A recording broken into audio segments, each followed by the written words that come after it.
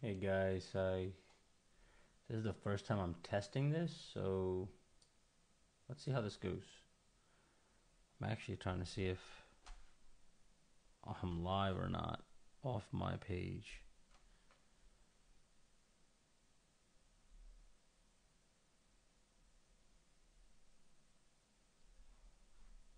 Okay, just bear with me 1 second. This is the first time I'm doing this off my.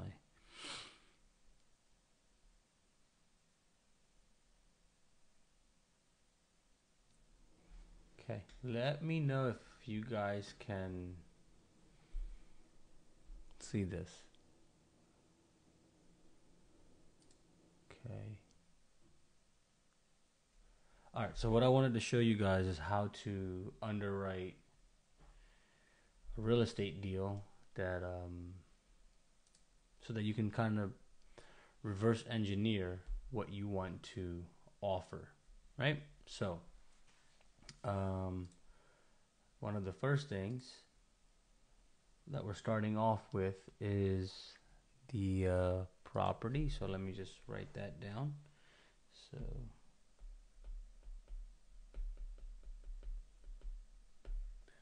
okay, then I want to purchase this as a rental, right? It's not ideal for a fix and flip. So I'm going to start with um, a rental number that I know for sure I can get, and that means that I'm going to start with fair market rent, which is HUD Section 8. So I know that, hey, if I were to put a tenant in here that is qualified for Section 8 housing or HUD housing, I can get X amount of dollars. Now, this specific property, it's a 3-bedroom, so it's a 3-bed, 1-bath, okay?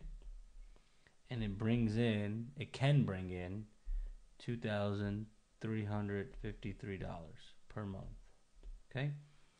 So what we want to do is we want to put down the known components, so known facts.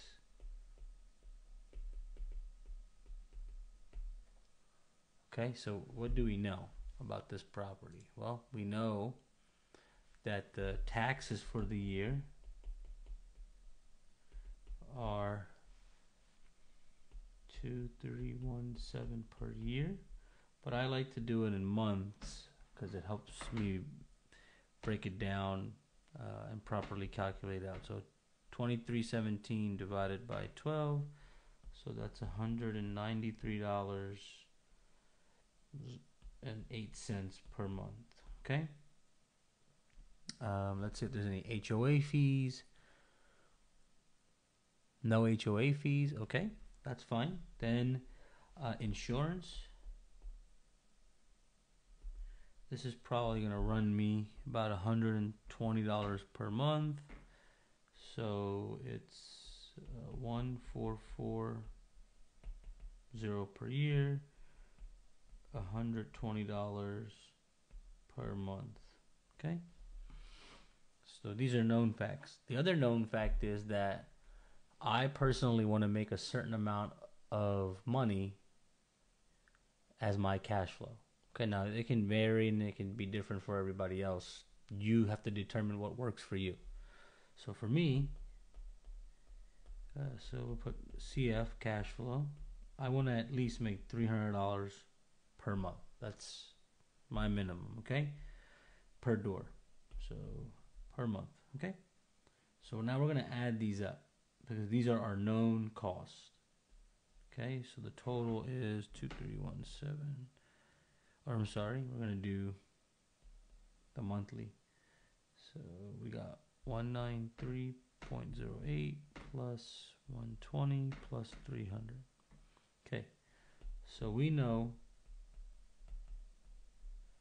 our monthly non-negotiables, known facts, right, is $613.08.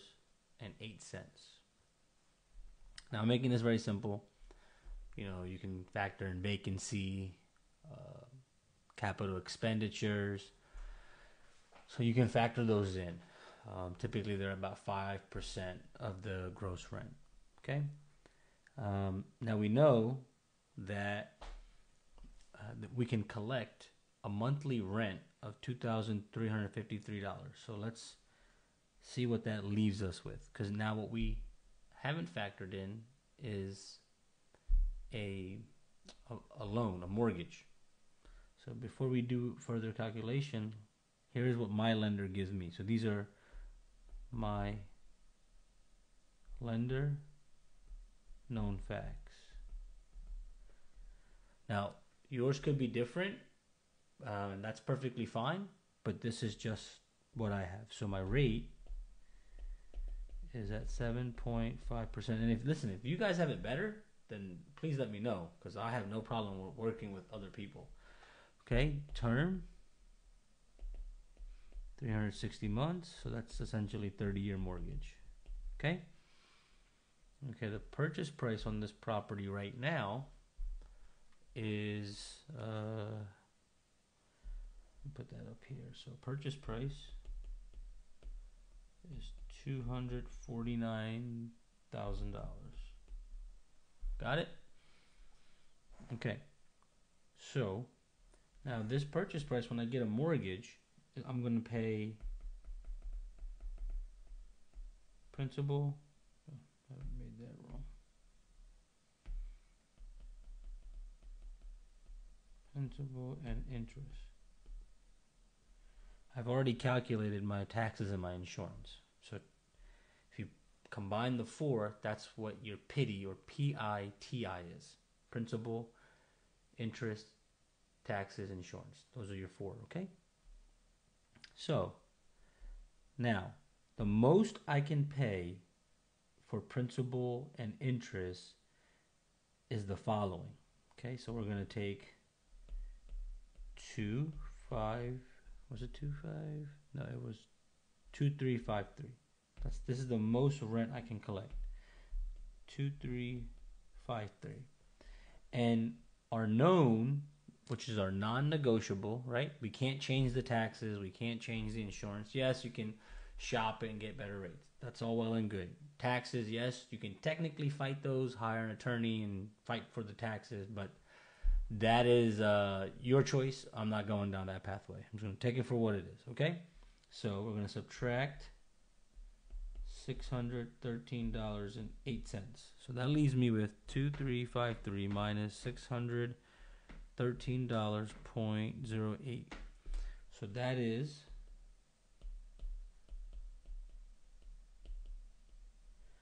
okay.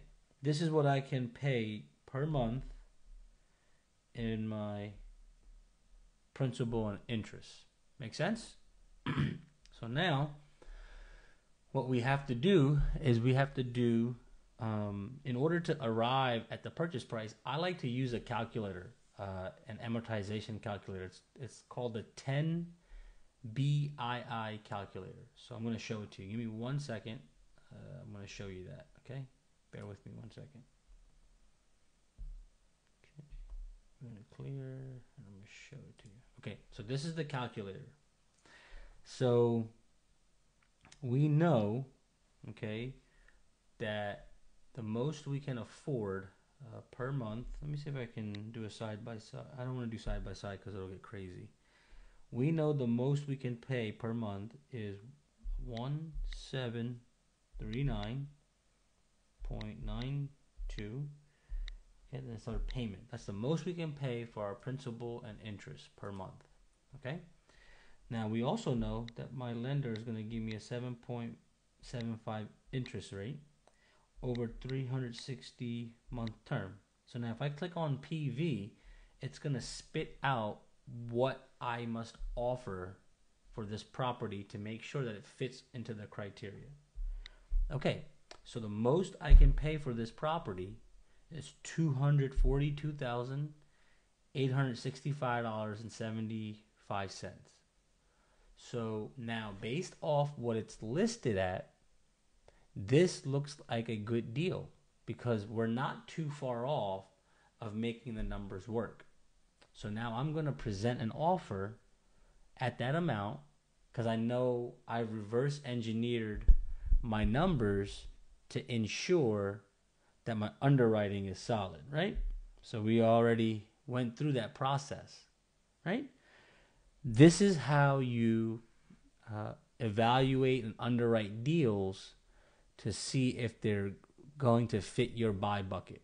It's not complicated.